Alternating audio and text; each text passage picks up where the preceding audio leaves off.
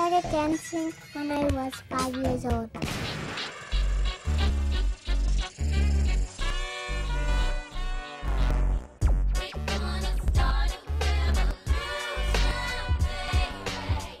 My favorite dance move is the windmill. The windmill is basically like a headspin, but you're on your back. This is my brother. His name is Desmond. He's 3 years old.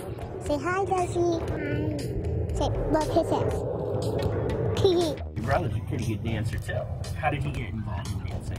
He was watching me, and then he learned some new moves, and he watched some videos, and that's how he got into it. This is my lucky wristband. I wear it at school, at home, everywhere I go. When I grow up, I want to play basketball. One day I'm gonna be a dunker.